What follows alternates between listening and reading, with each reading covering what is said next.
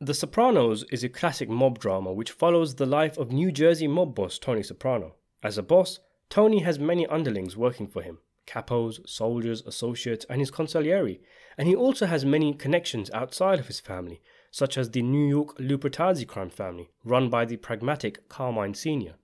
Carmine is as old school as it gets in The Sopranos. He appears level-headed, keeps a low profile, is calm, rational, and business-orientated, very rarely allowing his emotions to get the better of him. At least, that's the impression we get from the little we see of him in the show.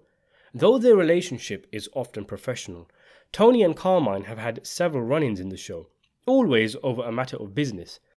Carmine would not allow his emotions to get the better of him in mob dealings, and he was willing to compromise and settle if it was for the greater good.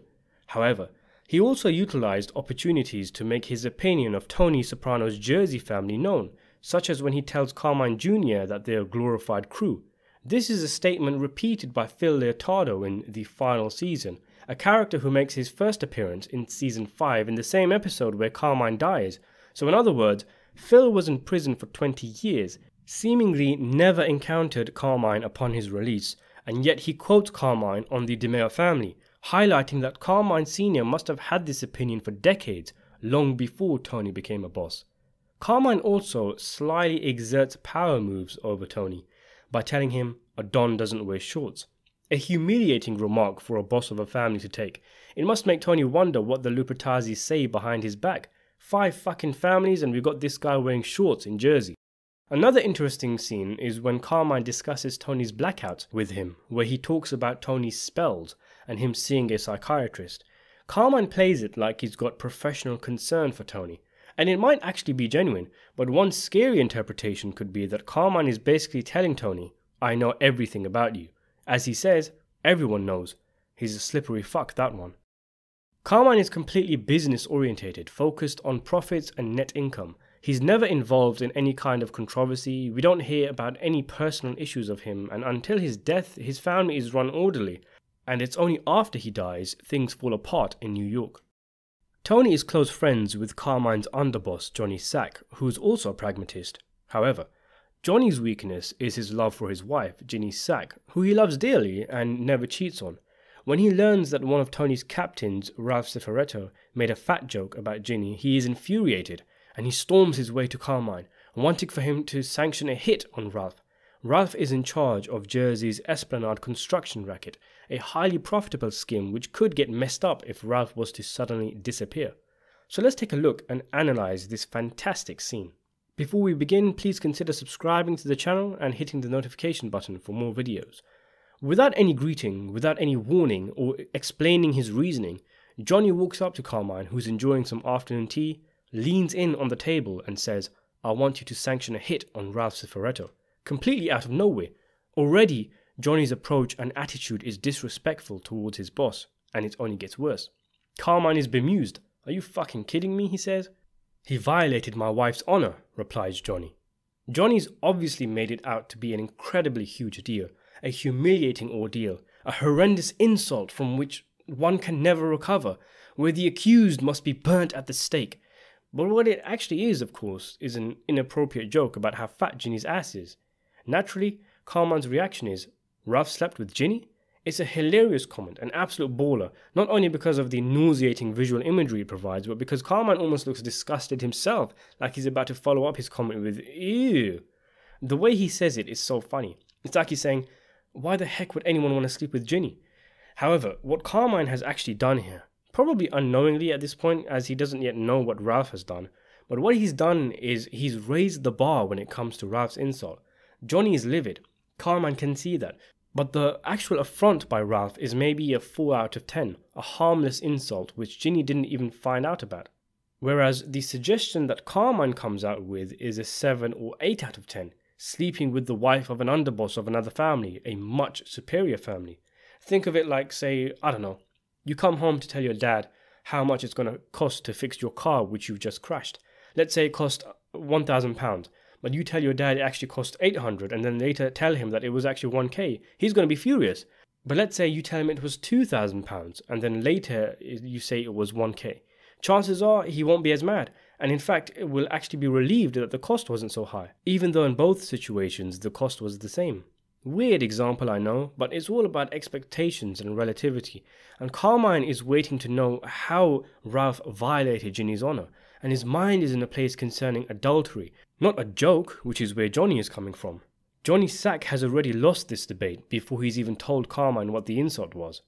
You can even see Carmine's brain working throughout the scene. His estimation of this entire affair is plummeting.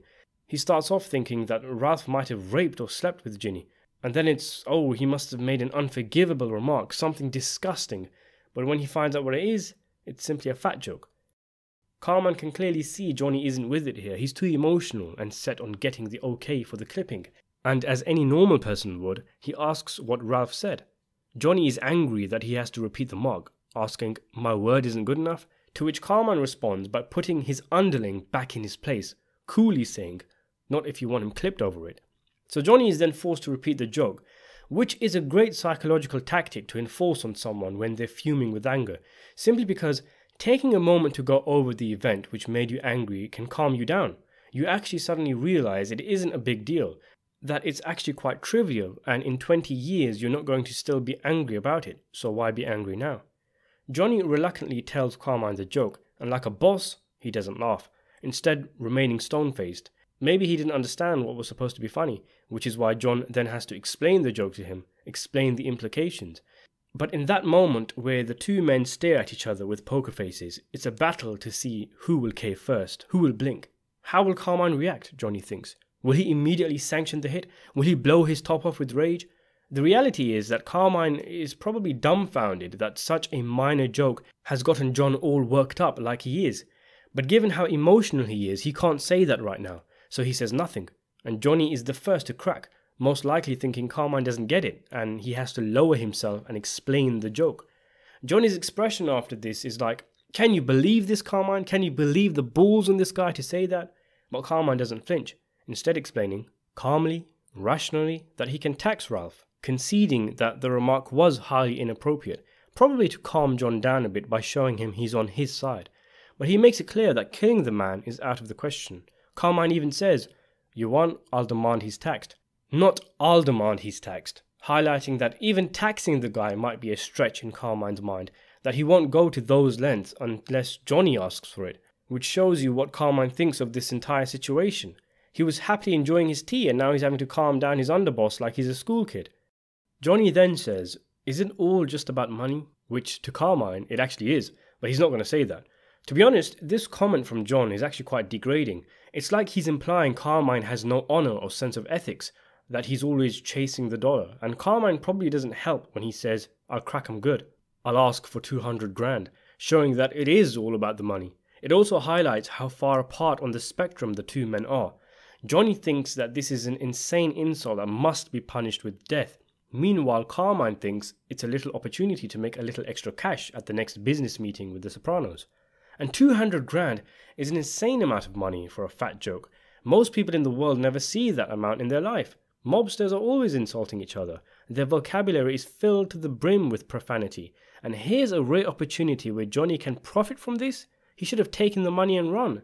If he had calmed down and thought things through, he would know that most of his money comes from construction, and Ralph is a big reason for that, so keeping him alive is in his interest. Not to mention an extra 200k and whatever other leverage New York can squeeze out of Jersey. Everyone will forget about the joke one day, and Ralph would still get his punishment. Heck, if John was still so bitter about it years down the line, after Ralph outlived his usefulness, he could have him clipped then. And he also should have taken Vito's advice, not the captain of the good ship Lollipop, but Don Vito Corleone, where he says, "Never let anyone outside the family know what you're thinking," after his son makes an emotional outburst in The Godfather.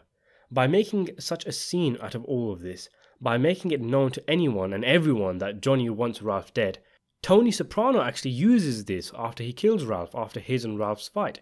In a meeting between Johnny, Carmine and Tony, Tony blames, or at least implies, that New York had something to do with Ralph's disappearance, and he even tells his own crew this.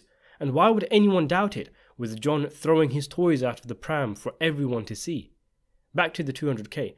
And this could really have helped John and his family down the line when his assets are seized and Ginny struggles financially after John's incarceration.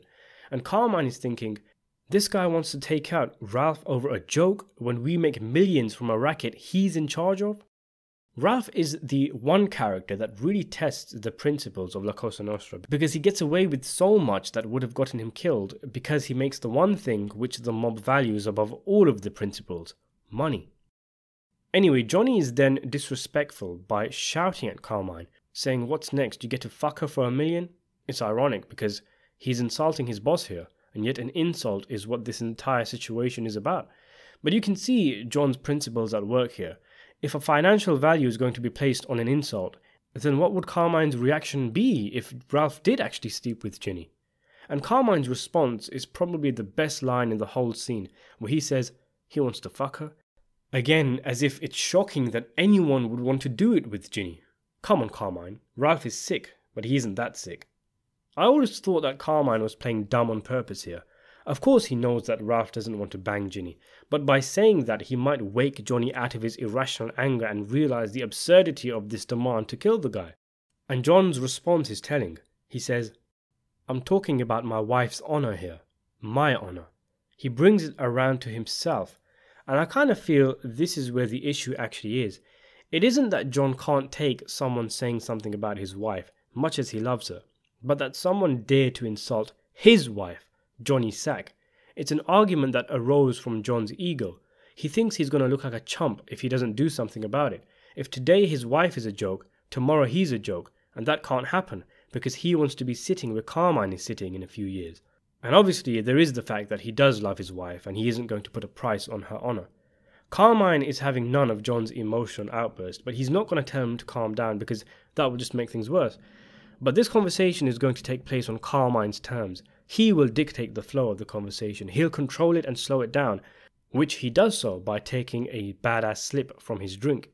It also gives him a little window to work out what he's going to say to John. He then explains the financial implications of murdering Ralph, which again is ironic, because Johnny didn't feel the need to explain what Ralph had said, and yet Carmine here is explaining his decision to not okay the hit. Carmine is calm but firm, and he leaves John, who is usually so good with words, without anything to say, so he asks for a sit down and walks away.